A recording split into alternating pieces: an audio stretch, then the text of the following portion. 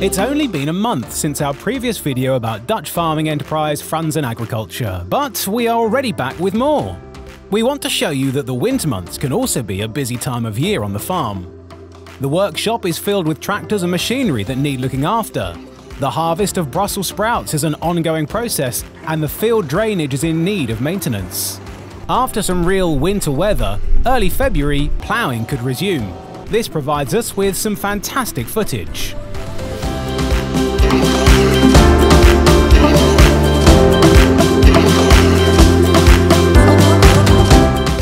As soon as all the crops have harvested, workshop maintenance starts. Franzen have a workshop that is kitted out to do most repairs and maintenance in-house. When needed, dealerships help. Replacing wearing parts on the DeWolf Quattro potato harvester is a job that employee Wilbert and neighbouring farmer Jorg tackle together. Tractors are also prepared for the coming spring. The farm has 2 full-time mechanics who carry out a lot of construction jobs and repairs. When the drivers aren't busy, they help in the workshop. With a fleet of 10 tractors, there is always a job on hand. Harvesting the Brussels sprouts starts as early as July and continues until early March.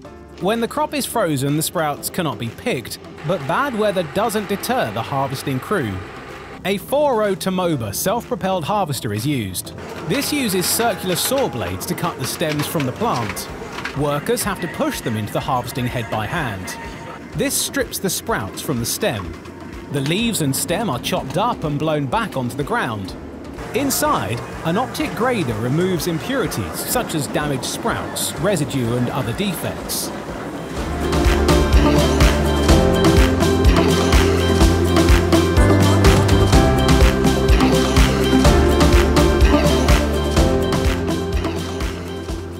The crop is stored in a bunker and unloaded on the headland. A hook lift trailer brings empty containers and picks up the full ones. These are brought to the processor, where the sprouts are washed, graded and packed. In less than 24 hours, this nutritious vegetable can be on your plate. Last winter was very wet and a lot of rain fell. The harvester sits on steel tracks that allow the machine to travel across the field under all conditions. It might appear that the field is compacted, but because of its large footprint, it actually isn't bad. Up to 900 millimeters of rain can fall annually in this part of the Netherlands.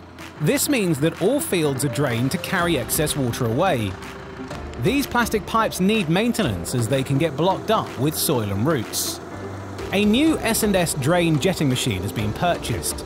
The farm's John Deere 6105R is on tickover, and operator Andre uses a remote control to operate the machine. This means he doesn't have to sit in the cab, but can keep an eye while standing in the ditch. A cone-shaped steel head sits at the end of a plastic flexible pipe. This is pushed through the drain. It removes blockages and, during the return journey, it washes out any debris. Exactly a week later, we return to the farm. Winter has transformed the landscapes and the first snow of the year has fallen. Finding fields of freshly turned over brown soil looks strange in a virgin white environment. There is only a thin layer of snow on this field, which grew onions last year. Despite popular opinions that you shouldn't plough in snow, this gamble was taken. The soil underneath is still warm, which will melt the snow in a matter of days. As frosts have stiffened up the wet clay soil, it means ploughing can be done without compacting the soil. This clay soil needs a bit of weathering, and ploughing in spring would be too late. What is your view on ploughing in the snow? Please leave a reply in the comments section below. You might remember that ploughing was carried out using a trailed 8-furrow Lemken behind the Fendt crawler. This could not be used in furrow, which is necessary when it is slippery on top, as it is now. The plough has been swapped over for 2 new Lemken fully mounted ploughs, a 7-furrow dual 10 and 6-furrow dual 8 to increase capacity. The Fendt 942 and 724 are used. For our cameras, they drive together in the same field. This isn't very practical as it involves a lot of waiting on the headland. That is why the 724 is ploughing the neighbouring field. RTK GPS steers the plough, which means that the furrow is always straight.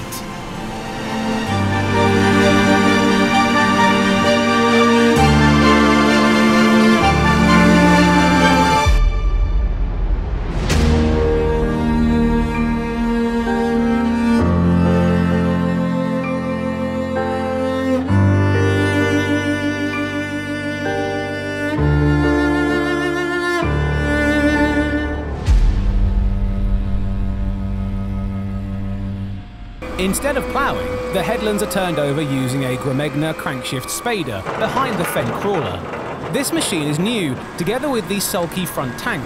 With this setup, wheat can be drilled in a single pass when conditions don't allow for the conventional drill to be used.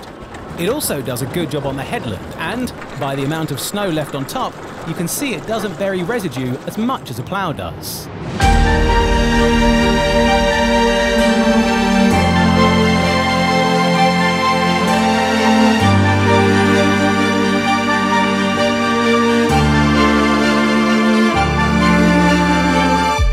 We have come to the end of our first video for 2021. Please join us next time when we'll visit the farm during springtime. We will introduce you to new crops grown on the farm and show you more interesting pieces of equipment.